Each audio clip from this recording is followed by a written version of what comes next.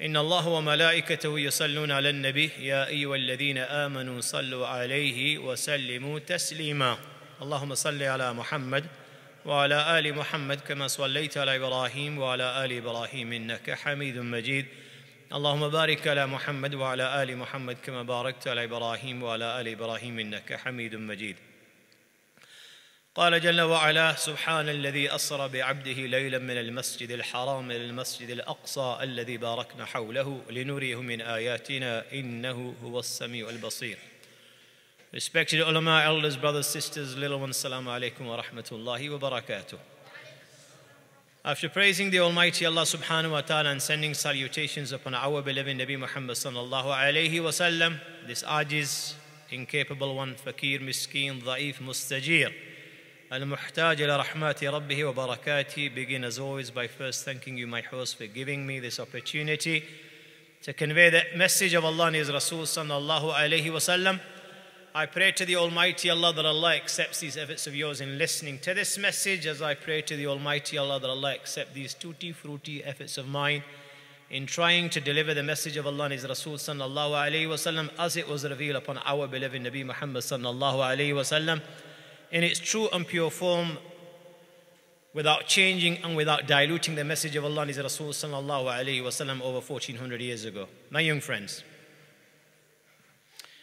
Allah subhanahu wa ta'ala says in His blessed book, يا أيها الذين آمنوا كونوا قوامين بالقسط شهداء لله ولو على أنفسكم أو الوالدين والأقربين. O those of you who believe, be upholders of justice, be witnesses for Allah, even if it's not in your self-interest or the interest of your mother, your father, your brothers, your sisters. لا يجرمنكم شنآن قوم على ألا تعدلوا اعدلوا هو أقرب للتقوى. Let not the hatred of a people incite you to be unjust, O Muslimano. Always be just and stand for justice. هو أقرب للتقوى is close to piety. Prophet sallallahu alaihi wasallam said, قل الحق ولو كان مرا ادع إلى سبيل ربك بالحكمة والموعظة الحسنة. It's your responsibility that you invite towards Allah. And when you invite towards Allah, you use wisdom, hikmat. But at the same time, قل الحق. You will always speak the truth. وَلَوْ كَانَ مُرًّا. Whether people like it or people do not like it, you yourself will always speak the truth. And when you speak the truth, naturally, people don't like listening to what is haqq. You'll get backlash. You'll get criticism. لا نخاف في الله لومة لائم. As believers, in Allah's way, we do not fear the reproach and the criticism of the critics. Don't fear when speaking the haqq and the truth that you will lose your job, and as a result you will be affected. Why? وَمَا مِن دَابَةٍ فِي الْأَرْضِ إِلَّا عَلَى اللَّهِ رِزْقُهَا يَعْلَمُ مُسْتَقَرَّهَا وَمُسْتَوْدَعَهَا. Your employer, your boss, doesn't provide for you. Your provider is the Almighty Allah. He's taken the responsibility of providing for every human, for every jinn, for every animal, for every bird, for every insect, for every fish within this multiverse. If the entire universe gets together to withhold one morsel, every single human being, every single jinn within the multiverse gets together to withhold one morsel which Allah has destined that you receive, they will not be able to withhold it from you. You will receive that before you leave this world. So do not fear when you speak the truth that you will lose the dunya, you will lose your sustenance and your rizq, for Allah takes care of your rizq and all your affairs. Prophet ﷺ said, أفضل الجهاد كلمة حق عند سلطان جائر. The best form of jihad. What is the best form of jihad? That you speak the truth in the presence of a zalim king. Why is this one of the best forms of jihad, speaking the truth in the presence of a zalim king? When a person goes out to elevate the kalima la ilaha illallah in the battlefield, my young friends, there's no guarantee that he will receive martyrdom. You go out to elevate the kalima la ilaha illallah, there's a chance that you will receive martyrdom, and there's a chance that you will return alive, be it with mali ghanimat booty or be it without mali ghanimat. But speaking the truth in the presence of a zalim king, a king known for his oppression and his zulm and his injustice, and you speak haqq in his presence, the chances are that you will only return as a martyr. And why is this the best form of jihad?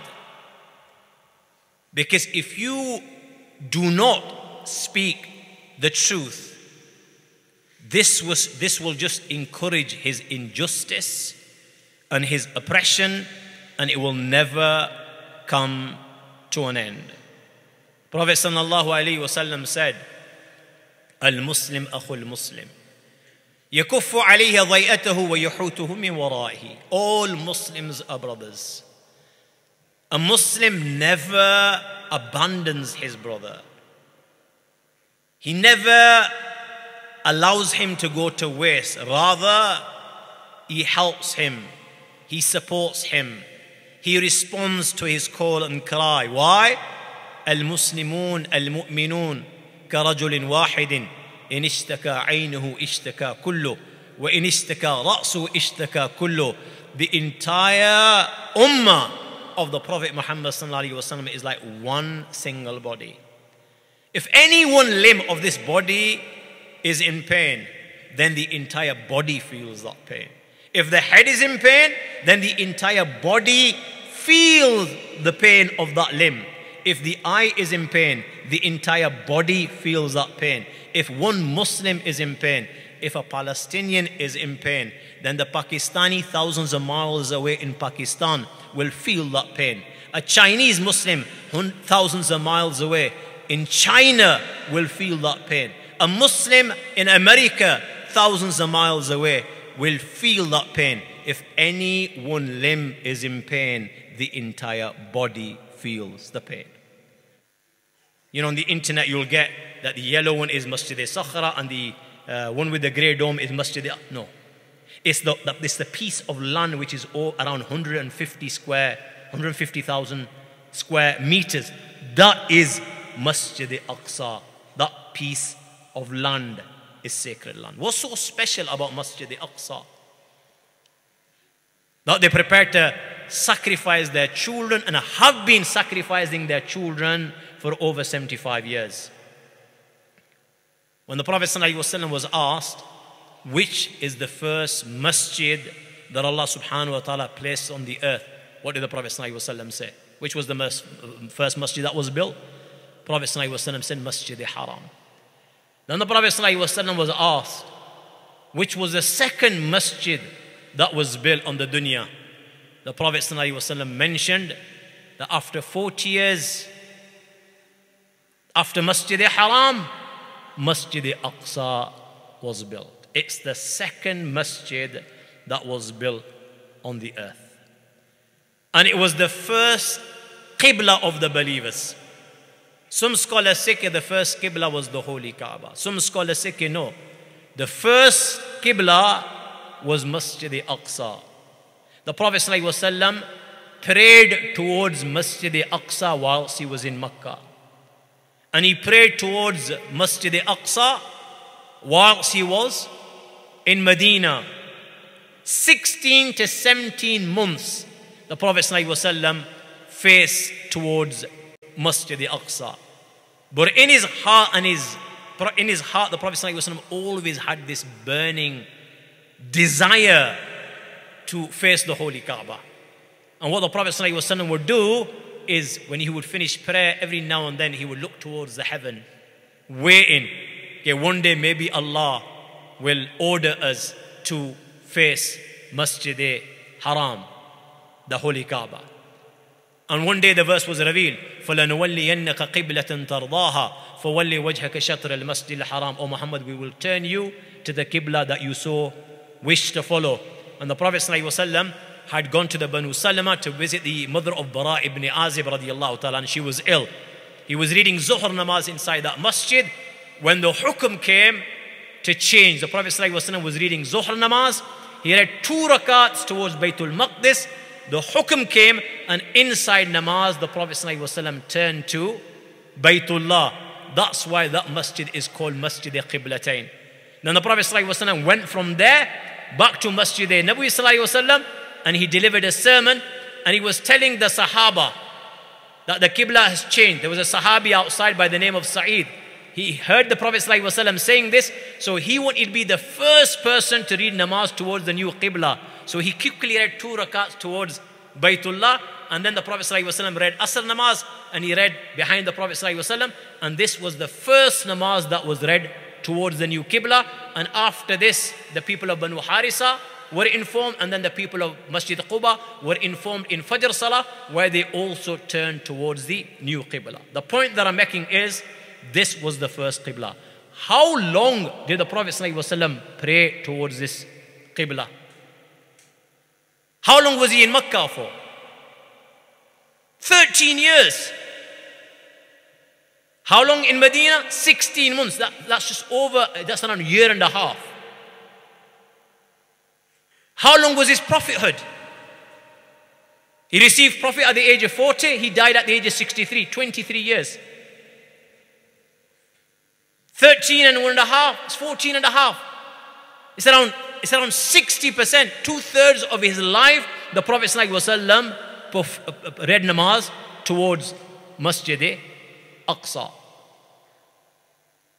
This is the place, my young friends, in which the Prophet ﷺ on the night of Mi'raj, Subhanalladhi asra bi abdihi laylan min al-masjid al-haram, when Allah honored our Prophet Muhammad ﷺ like Allah has never honored any other Nabi. Any other Nabi. Musa was called to Mount Tur to converse with Allah, whereas the Prophet ﷺ was called to the heavens to converse with him. And some ulama go as far as saying that the Prophet ﷺ actually saw Allah on that night. From Masjid Haram, he went to Masjid Aqsa, and look at the honor that the Prophet ﷺ received. Allah subhanahu wa ta'ala has sent around 124,000 prophets. Only Allah knows the exact number. Every single one of them, when the Prophet ﷺ was taken to Masjid Aqsa, they were there. And they were waiting for the Prophet ﷺ in the masjid. And the adhan was called. And when the adhan was finished and it was time for salah, who received the honor of leading every prophet in prayer? None other than your Nabi and my Nabi, Sayyid al-Awwaleen wal-Akhirin, rahmatul lil-Alameen. This Ajiz Fakir doesn't know of any time since Allah's created this dunya that in any one place in the dunya, I'm not talking about alami arwah, in the dunya, where in any one place you had every single prophet from Adam alayhi salatu wasalam up to including our Nabi Muhammad sallallahu alaihi wasallam. How blessed do you think that place is, where every single prophet assembled at one time? How blessed do you think it is? Why else do you think Allah says, Subhanalladhi asra bi abdihi laylan min al-masjid al-haram alladhi barakna hawlahu? Yeah, so many blessings in that place. But in one hadith that is mentioned There's not a single span in that masjid where a prophet hasn't prayed or an angel hasn't stood up. Prophet ﷺ said, لا تشد الرحال إلا إلى ثلاثة مساجد. All masjids are Allah's houses. They're the same. When it comes to worship, you worship in this masjid, you'll get the sawab. You worship in the masjid a few streets, you'll get the same sawab. So a person can't travel to a different masjid to earn reward, because all masajid, أن المساجد لله, they're all for Allah, they're the same. Except for 3 masjids, they're an exception. Masjid Haram, the barakat there are completely different. Namaz there is 100,000 according to one hadith. Masjid Nabi Sallallahu Alaihi Wasallam is blessed because this is the masjid of my Nabi Muhammad Sallallahu Alaihi Wasallam. Some hadith is 50,000, some hadith is 1,000. Masjid Aqsa, if Masjid Nabi is 1,000, then Masjid Aqsa is 500. For every namaz that you read there, the reward that you will receive is 500. How many verses in the book of Allah and these incidents that have taken place took place in that blessed land? Open the book of Allah. How many verses? Surah Maryam comes to mind. Kafa ya insa dhikru rahmati rabbika abdahu Zakaria. Allah talks about Zakaria. Allah talks about idh nada rabbahu nida'an khafiya, when he called upon Allah very quietly. Inni wahana al-azmu minni washta'ala al-ra'su shayba wa lam akum bidu'aika rabbi shaqiya. He's making dua to Allah. Oh Allah, look at me. My bones have become weak, crackling. I'm old. Oh Allah, my hair has turned green.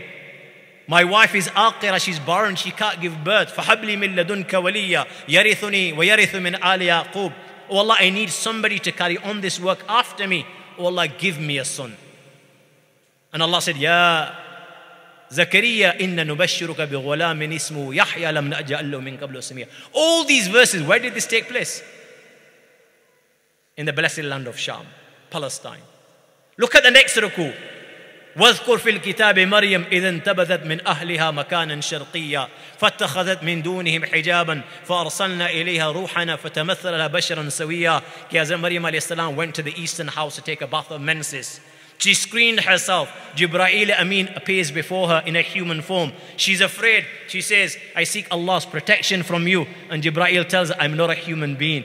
I'm an angel of Allah. Allah sent me to give you a child. She says, how can I have a child? No human has touched me. وَلَمْ يَمْسَسْنِي بَشَرٌ وَلَمْ أَكُ بَغِيًّا. I'm not a bad woman. He says, Allah said, it's easy for me. Whenever I desire anything, I say, be, and it happens. Where did all this take place? When she came and people accused her of zina, and she pointed to her son, and he responded, Inni Abdullah atani al-kitaba wa ja'alani nabiyya wa ja'alani mubarakan aynama kunt. Where did all this take place? Ya Isa inni mutawaffika wa rafi'uka ilayya wa matahir. Where did all this take place? ربنا أنزل علينا مائدة من السماء تكون لنا عيدا لأولنا وآخرنا. Where did this take place? إذ قالت الملائكة يا مريم إن الله اصطفاك وطهرك واصطفاك. Where did all this take place? كلما دخل علي زكريا المحراب وجد عندها رزقا قال يا مريم أن لك هذا. Where did this all take place? إذ تصور المحراب إذ دخلوا على داود ففزع منهم. Where did all this take place? The story of Dawood alayhi salam, وَمَا كَفَرَ سُلَيْمَانَ وَلَكِنَّ الشَّيَاطِينَ كَفَرُوا. The stories of Dawood. Where did all this take place? In this blessed land. How many Anbiya are buried there? Only Allah knows. Ibrahim is buried there. Ishaq is buried there. Yaqub is buried there. Sulaiman is buried there. Dawood alayhi salatu wasalam is buried there. And my young friends, this is where people will be gathered on the day of judgment. It is because of this. It is because of this. And only this, these people and Muslims, our brethren of Palestine, are laying down their lives. They're sacrificing their children. They're sacrificing their mothers, their brothers, and their sisters. Only and only for this and nothing else. This story didn't start a fortnight ago. This story started a very long time ago. And only Allah and Allah alone knows when this will end. My young friends, we have a responsibility towards our brethren. What can we do? I'm not going to get a chance to explain everything that we can do because obviously your Isha Namaz is at 8:15. But I will mention one thing. You've got a lot of videos going around with regards to do this, do this, do this, do this. The most important thing that you and I can do, everything else, if it's within the perimeters of the deen, within the boundaries of the deen, if you can do it, do it. Whether it's signing petitions, whether it's going out on protests, whether it's writing to your MPs, whether it's, Twitter bashing, sending out good, positive videos that support our narrative, whether it's joining organizations like Friends of Al-Aqsa, organizations which are within the law, whatever it may be,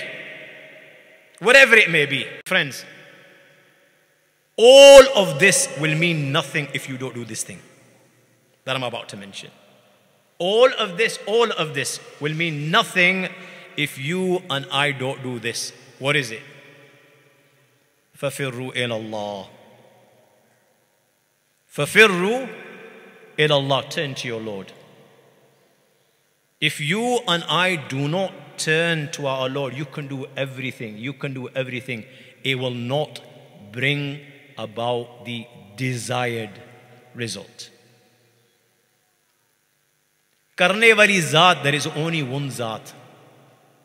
The being that makes things happen, there's only one being, and that being is Allah. When I say we need to turn to Allah, what am I referring to? What am I referring to? My young friends, what I'm referring to is simply this.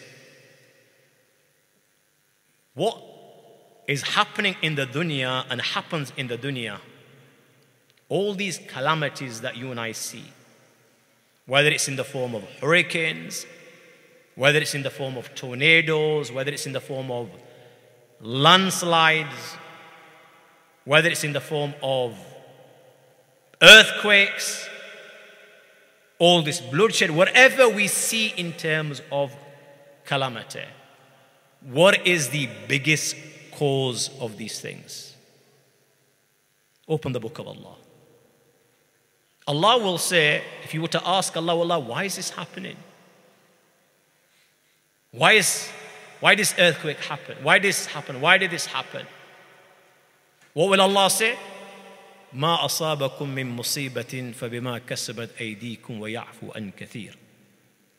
ما أصابكم من مصيبة فبما كسبت أيديكم ويعفو عن كثير.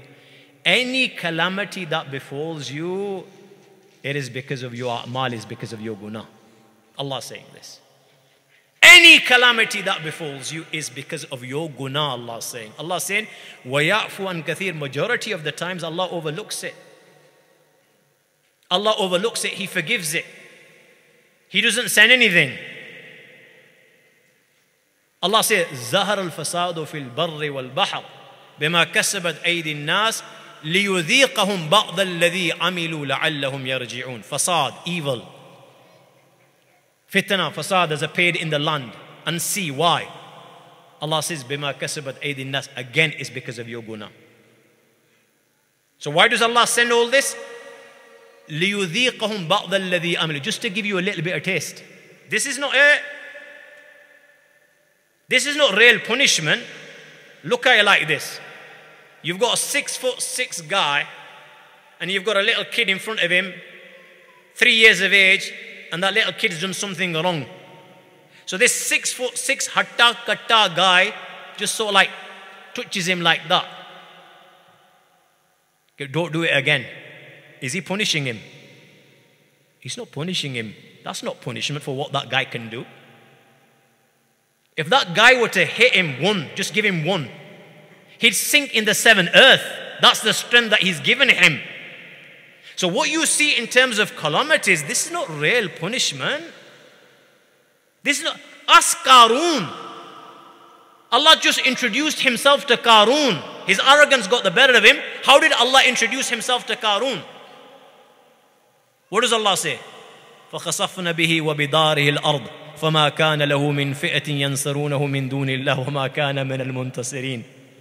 Down he went, down his palaces went, and he's going down, and he will keep on sinking right till the day of judgment. This is just Allah introducing himself. This is just Allah introducing himself. You know, like that 6'6" guy just touching that little kid like, this is just Allah. This is not even punishment. This is not what Allah can do. So what we see is just a little bit of taste. Why? لَعَلَّهُمْ يَرْجِعُونَ. Maybe you'll realize, you know, that little kid realized, okay, bye, you know what? I better sort myself out because this guy's going to smash me if I don't sort myself out. So maybe when you and I see this, we might sort ourselves out and turn to Allah subhanahu wa ta'ala. Turn to Allah subhanahu wa ta'ala. All this that is happening in the dunya is because of our a'mal. And if we don't make tawbah and turn to Allah, you can protest till your heart's content, till every single one of you lose your voice. It will not have the desired effect. Nothing will change. You know how khatarnak gunah are? How khatarnak gunah are? Let me just give you an example. Prophet ﷺ is reading Fajr Salah. It is Surah Rum. And he got confused in Salah. You know, Hafizes get mutashabihat, make a mistake, get confused with verses. So the Nabi of Allah has got confused in Salah. You know what the Prophet ﷺ said after Salah? Prophet ﷺ said, why is it that people read namaz with us that do la yuhsinun at-tahur? These are the words. They don't do wuzu properly. And they're reading namaz with us. They are the cause of this confusion. It's because of them I got confused in Quran. Now Allah subhanahu wa ta'ala knows best. La yuhsinu at-tahur. What does it refer to? Muhaddithin have mentioned.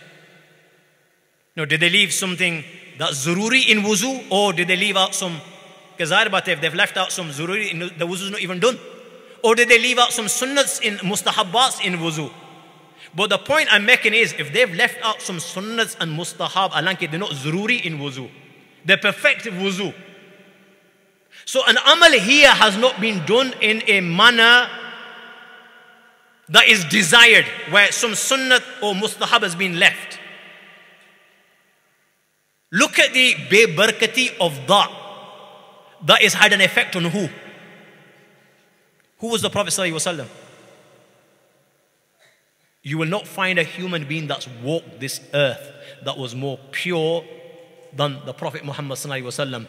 But that weakness in that amal had an effect on the heart of the Prophet, that the Prophet ﷺ got confused in the recitation. My young friends, you know these gunas that we do by day and by night. And astaghfirullah, astaghfirullah. How many gunas? How many gunas? How many gunas that we commit by day and by night? I mean, only last a week or two I was reading reports about, you know, they had how many, organs they were selling. They'd taken organs out of people, poor people, and they were selling them in Pakistan. They got caught, but then about 300 organs they had. Look at the zulm. Look at the zina. Look at the abuse. I mean, how many times you and I commit the sin of zina by looking at ghair mahram women every single day on our phones, about 50 times a day. Every single one of us is committing guna. Guna upon guna upon guna. If a amal which is not being done proper was having an effect on the Prophet ﷺ, what do you think this is having an effect on the nizam of this universe? Obedience, dhikr sustains this universe. Dhikr sustains this universe. The nizam runs as it should be running. When there's no dhikr, what will happen? When there's not a single person on this earth that utters La ilaha illallah, that utters the name of Allah, there's the absence of zikr. This entire universe, nizam, darham, barham. إِذَا السَّمَاءُ انْفَطَرَتْ وَإِذَا الْكَوَاكِبُ انْتَثَرَتْ. The stars will fall. The sun will become Benur. The heavens will split. The seas will go on fire. This is in the absence of the dhikr of Allah, and when there is only disobedience on planet Earth. This is what it does to the universe. So all what is happening at this moment in time is because of our disobedience. And if we don't turn to Allah, then nothing's going to change. Nothing's going to change. Nothing's going to change. Don't be fazed by these nuclear powers. I'm not saying for 1 second that as a Muslim, as Muslims, we don't make preparations. I'm not saying that for 1 second. My young friends, but for me, all these are secondary. What's going around on social media at this moment in time, okay, we should be doing this, we should be doing this, we should be doing this. I do not disagree with any of it as long as it's within the perimeters of the Sharia and within the limits of the Sharia. I have no problem with anything. But for me, these are all secondary, and they will not have the desired effect if we don't do the real thing. Look at our Khair al-Qurun. When I say don't be fazed by all these nuclear powers and everything that goes with it, it's meaningless. Just like you have these powers today that rule the dunya, or assume or believe they themselves that they rule the dunya, whether it's America, whether it's Russia and China, more or less, these are the powers. When the Prophet ﷺ came, you had two powers that were running the dunya, and they were mighty powers. They were just like the powers that you have today. It was the Romans and Persians. But what did the believers have at that time? You tell me. What did they have? What don't you have today? You tell me. You want to go by Zahiri Asbab, and you and I believe that Zahiri Asbab will make a difference. My young friends, in terms of resources, I don't think you'll disagree. I'm just going to make this one point, guys, and I'm going to conclude if you allow me to do that. JazakAllah Khair, ahsan al-jaza. In terms of dunyawi resources, what don't we have today? How many countries, how many Muslim countries do we have? 50 plus, I don't know the exact number, but we have 50 plus Muslim countries. What we got in terms of wealth, I don't think we can calculate it. Look how much we're spending just on football. How much money has been spent on football? How much did Qatar spend on the World Cup? Just making preparations for the World Cup. What are they going to do with the stadiums? How many billions they spent? What they spent on the World Cup, you know, half of these African countries don't have that as their yearly expenditure. How much are we spending now on people like Ronaldo and what else? You know, racing, now boxing, we went in. So how much are we spending? The amount of wealth and resources that we've got in all these Muslim countries. Why do you think people want to do Raj and Hukumat and rule over Muslim countries? It's only for the resources.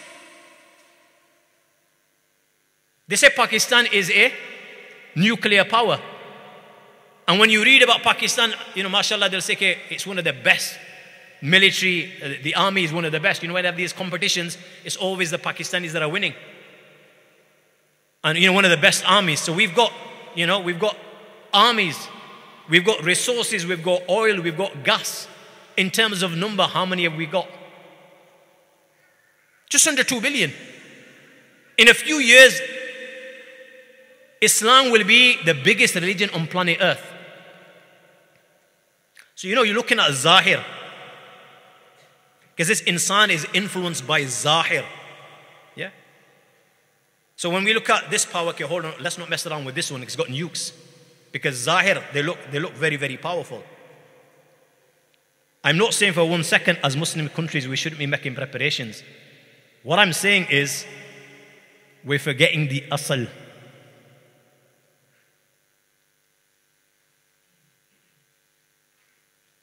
With all these resources, how much is it of you and I got today? How much is it? You can pretend, and I can pretend. There is no one more disgraced and humiliated more than us. If there's anyone that's got izzat at this moment in time, it's the people of Palestine, because they bow down to no one besides Allah. They would rather die with izzat than to live with zillat. And we would rather die with zillat than live with izzat. We can pretend that we've got izzat, we've got no izzat. When I say no izzat, how many times our Nabi sallallahu alaihi wasallam has been disgraced? How many times? How many times? Who did anything about it? Who could do anything about it? There's under 2 billion. No one. No one. Somebody will do it again tomorrow. Somebody will burn another Quran tomorrow. Somebody will insult the Prophet ﷺ again tomorrow. What is it have you and I got? What good are your resources? What good is your wealth? What good is the military and the planes and everything that you have? What good is anything? What good is anything if you can't even protect the honor of your Nabi Muhammad sallallahu alaihi wasallam? You know, people have got a lot of hope that this country will do this, this country will do this. This is this ajiz, fakir, miskeen's rai. Only Allah knows the truth. They will do nothing. It's lip service. Everyone's got their own agenda, and it's just lip service. If something was going to be done, it's been happening for 75 years. Nothing has been done, and I can't see anything happening in the future.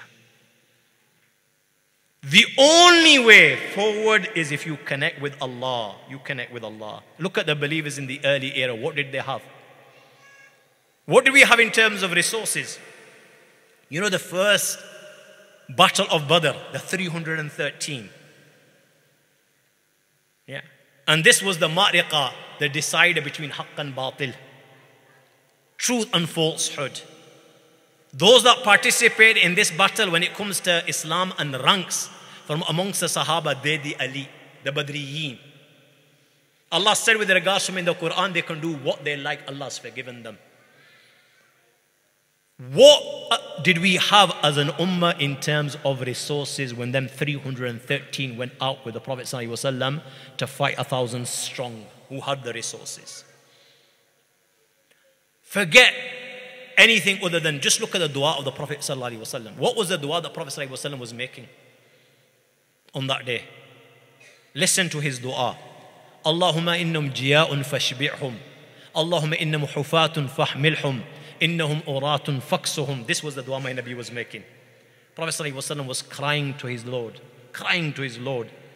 And he was saying, Innahum jiya'un fashbi'hum. Oh my master, these companions of mine are hungry, feed them. Tell me, my young friend, how can you fight an enemy with your stomach empty? How can you fight? You fasted in the month of Ramadan. What becomes of you and I when we know in the evening we're going to receive a meal, but during the day we've been fasted? We fast. We become frustrated. We lose our cool, anger. We find it difficult. You know, the swords that they used to carry, you know, today with full stomachs, 2 of us probably wouldn't be able to carry the sword of Umar. And they would have to fight in that state where the Prophet ﷺ is saying, okay, they're hungry. Look in Khandaq. Not only were they hungry, hunger was at such a level that the Sahaba had thin stones tied to their stomachs to ease the pain of hunger, and they were surrounded by 12,000 men. All the Arab tribes of Arabia had united to annihilate the believers from the face of the earth. And that time was so tense, so cold, so difficult, so hungry, that Allah describes that situation وَبَلَغَتِ الْقُلُوبُ الْحَنَاجِرِ وَتَظُنُّونَ بِاللَّهِ الظَّنُونَ the هُنَالِكَ ابْتُلِيَ الْمُؤْمِنُونَ وَزُلْزِلُوا زِلْزَالًا شَدِيدًا, that the believers were shaken, a mighty shaking. The Prophet ﷺ had 2 stones tied to his stomach. Balki, my young friends, you know when the Sahaba were stunned in salah, I'm talking about the hunger so you get an idea. When they would stand in salah, how many of them would collapse in salah because their legs would not be able to carry them because of starvation. Look at Abu Hurairah. Abu Hurairah says, I would faint between the minbar of the Prophet ﷺ and Hazrat Aisha's room. So he would faint in Riyazul Jannah. I would faint between the minbar of the Prophet and Hazrat Aisha's room. I would collapse. Passers-by would pass by and they would place their feet on my neck thinking Abu Hurairah has become insane. And then Abu Hurairah says, it wasn't that the Abu Hurairah had become insane or become a madman. It was hunger. Days would go by in which I wouldn't receive a morsel to eat, as a result of which my legs would not be able to carry me and I would fall unconscious.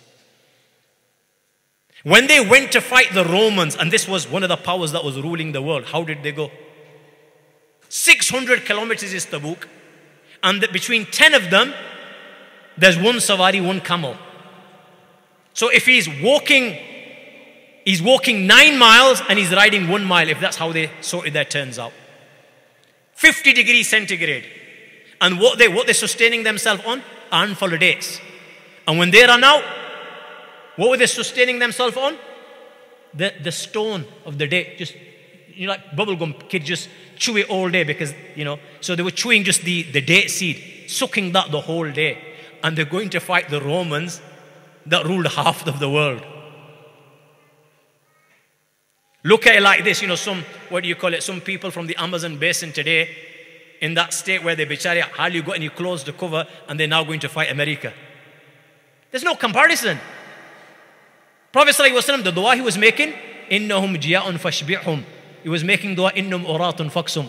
Oh Allah, they're semi-naked, clothe them. Forget, armor for protection. Some of them got one sheet of cloth, balke in namaz. The Prophet ﷺ had instructed the women. They used to read namaz, the men read miksaf, then the chula miksaf, and the women miksaf after. So the Prophet ﷺ in namaz had instructed the sahabiyat, when you go into sajda, don't raise your head straight away. Just wait for a second, let the men raise their heads first. Why did the Prophet ﷺ tell the sahabiyat to do this? Because some of the sahaba had only one sheet to cover their body. So there was fear that if they raise their heads sooner, straight away, their eyes may fall upon the satar of some sahabi in front of them. So that's why the Prophet ﷺ told them, just wait a second, let the men raise their heads first, and then you raise your heads. This was the state of the companions of Rasulullah ﷺ. Innam hufatun. Barefooted, and they're going to fight. And they're carrying sticks. Half of them even got swords. They're carrying spades.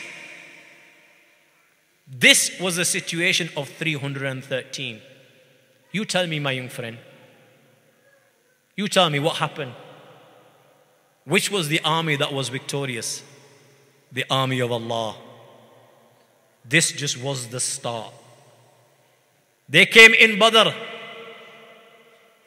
with 3,000. Again, I haven't got time to explain, guys, unfortunately. But it is what it is. And I'm just going to wrap it up. I feel bad within myself, but it is what it is. They came in Uhud, 3,000. Muslims were 1,000 at the beginning. The hypocrites, they ran off, left with 700. For every one, there's around 5 non-believers. They were defeated. In Khandaq, they all came. They were defeated.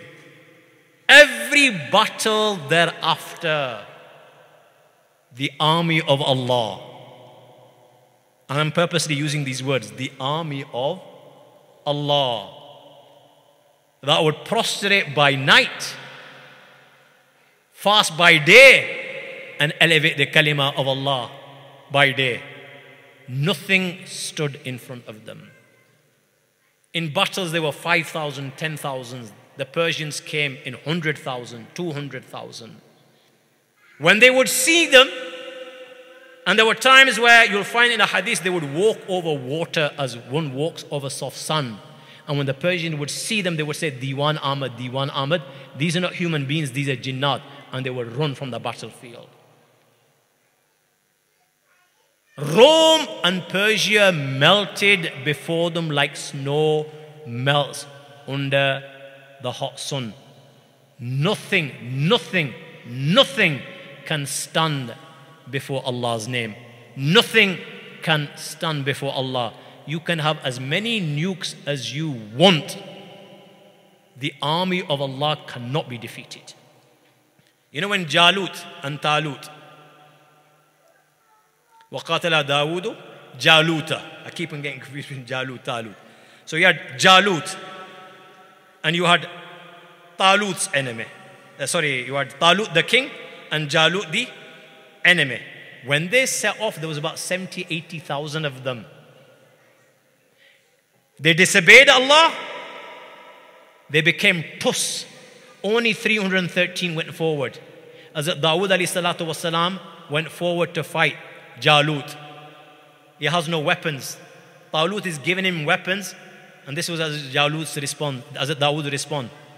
If I have Allah with me, then I need no weapons. And if I don't have Allah with me, I can take all the weapons, it'll make no difference. And all he took was a catapult. And that's it. In the name of Allah, he went. He shot him with a catapult between his eyes. And he was finished. And his army was defeated.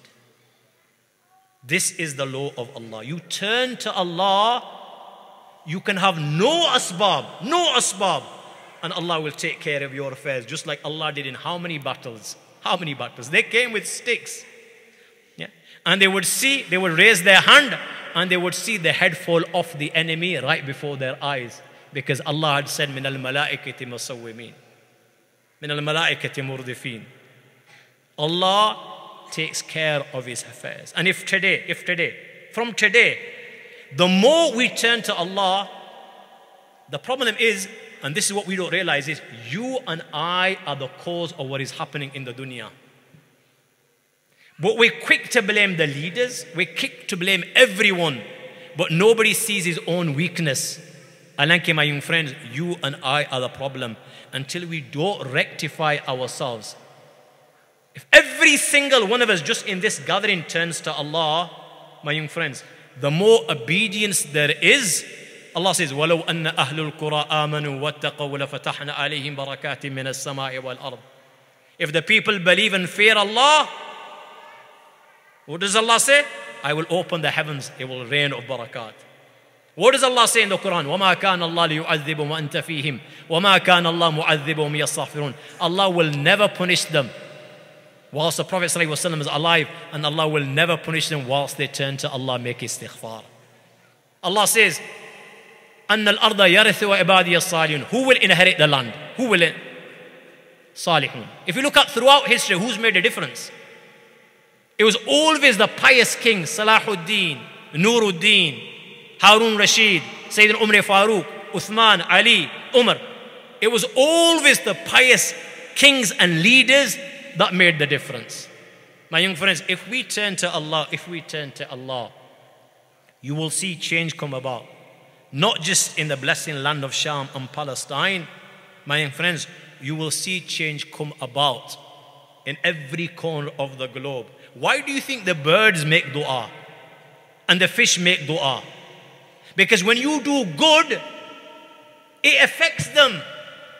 It affects the entire universe. Dhikr benefits the entire universe. This is why they make dua. So Allah give me the tawfiq. Yeah. That's the least that we can do. Make tawbah, and every single day, in every namaz, that you make dua for them. Balki throughout the day, that is what occupies your mind. And you know at the same, when you make that dua, Allah, you know whatever's happening is happening because of me. Allah, it's because of my wrongdoings. I've transgressed, I've wronged. Oh my Master, I promise you that I will never wrong you after this day. Oh my Master, have mercy upon the entire ummah of my Habib, and especially the people of Gaza, especially the people of Palestine. Come as come, bas iska rata laga lo. Whether you do anything else or not, come as come, come as come, come as come. Just keep on repeating these words. Inshallah, inshallah, this will attract Allah's mercy. Allah give me tawfiq, Allah give you tawfiq. Wa akhiru da'wana alhamdulillah rabbil alameen.